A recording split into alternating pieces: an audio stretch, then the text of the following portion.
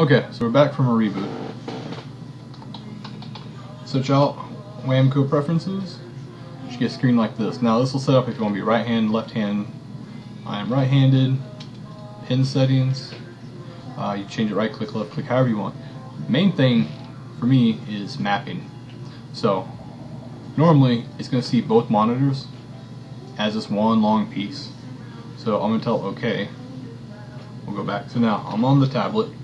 I'm all the way up the top right corner of my tablet and slowly dragging it all the way. So I'm halfway to my tablet. I'm already on the second screen now. What I want to do is, since I only draw on one screen, we just set it to monitor. I'm going to set the second monitor. Okay.